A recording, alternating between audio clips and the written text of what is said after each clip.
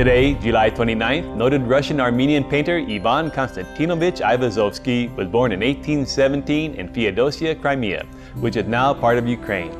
He was renowned for his brilliant romantic paintings of the sea. Among his most famous works are The Ninth Wave, Moonlit Night, and The Billow. Mr. Aivazovsky had vastly successful exhibitions in many parts of Europe.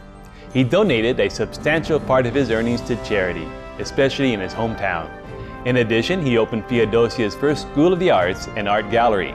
Mr. Aivazovsky created over 6,000 paintings and received prestigious awards including the French Legion of Honor, the country's highest recognition. May the sublime art of Mr. Ivan Konstantinovich Aivazovsky inspire us to a greater appreciation of our Earth's amazing marine world and the magnificent life it sustains.